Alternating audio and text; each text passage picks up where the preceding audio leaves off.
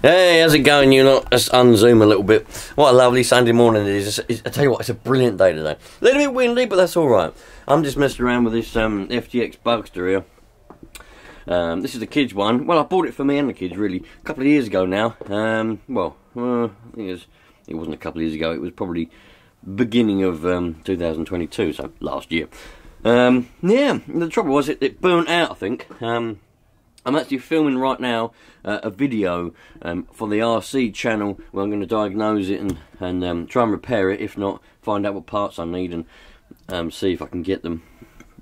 So I'm just waiting for some batteries to charge. And while I'm waiting for them to charge, I thought I'd talk to you lot. Yeah, why not? So, bit of RC action going on here as well. Still cleaning out this one. This one is, well, I'm going to slowly work on it, clean it out.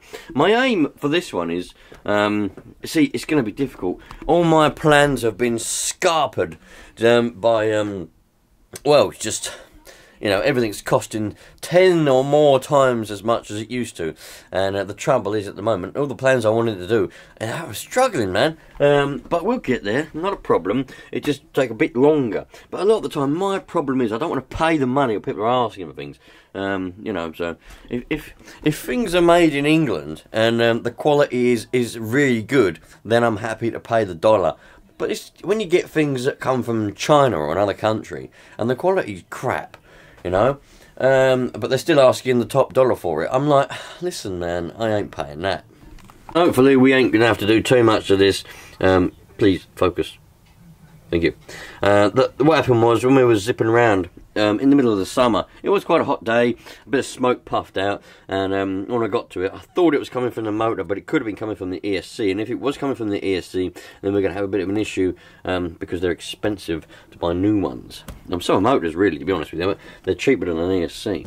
But I don't really know what it is, so while I'm waiting for the batteries to charge up, I'm just sort of, you know, looking around, but I can't really do a lot until I can get some power into it and try and work out what the problem is with it.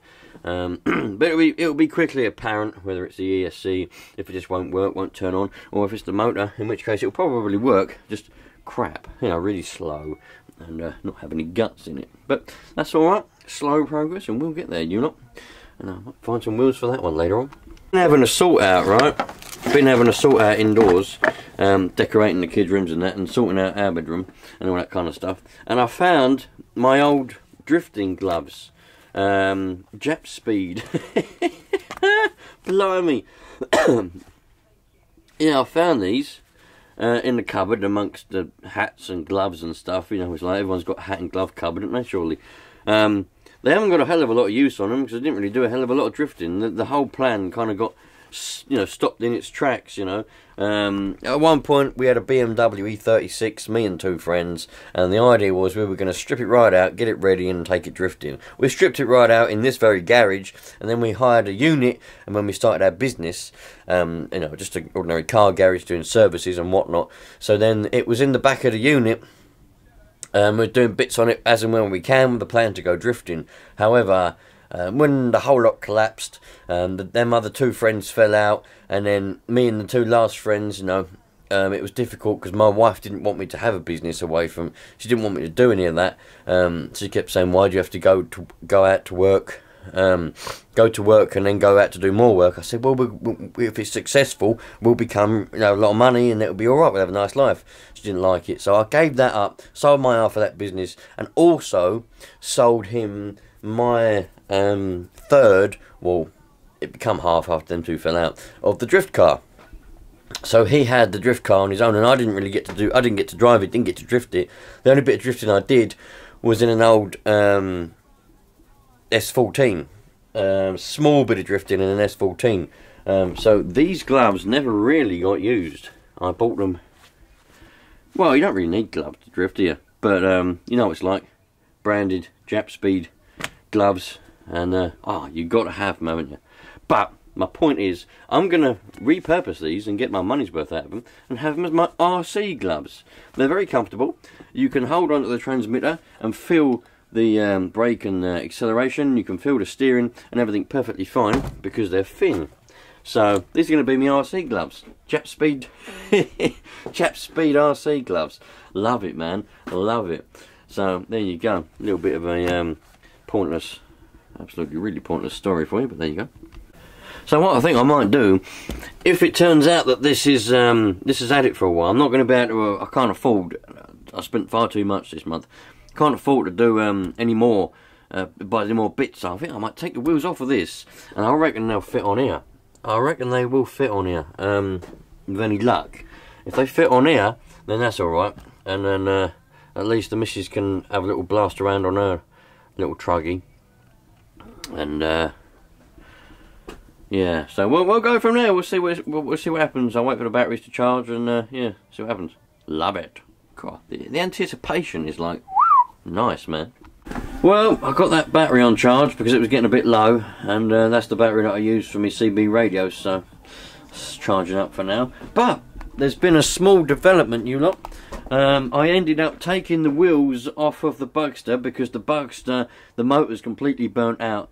I don't know where it's gone, but there's some part of the brushes and that was falling out the motor. So the Bugster's dead for now. So I took the wheels off of it and put them on this Tomahawk. And it's looking pretty good. If you want to see the full video of it, go and have a look at the RC channel, Haggard RC, and there's I thought that, you know, everything's on there, all what happened. But I basically ended up just putting them wheels on there, because I went through a whole rigmarole of trying to find wheels and everything for it, and going on about the hexes and all of that. But they're just a standard 12mm hex. You know me, I like to overcomplicate things just for the fun of it. So I'm probably going to end up getting a set of them wheels for it and just leaving it like that. So this is my wife's nitro car now, and yeah, this is going to be her one, and you know, I kind of like it, and if I get a buyer for it, and if somebody wants to buy it, then you know, they're welcome to buy it. Everything's for sale. I'll just get her another one. But I don't think, to be honest, I don't think that she's probably not going to want to come and do it too often. But I'm just trying my best, to make her, you know, I want her to get out and about and do things with us instead of always being indoors, you know. So this is the hobby that I like and my kids like, so this is what we're going to be doing. So I think this will be a nice little truggy for her. Proper happy with how it turned out. It looks really nice. Yeah, really good. Righto, you lot. I can't remember. I was going to say something, yeah, but I can't remember what it was. So it'll come to light at some point. So thanks for watching. I'll see you next one, you lot. All the best, and enjoy your week.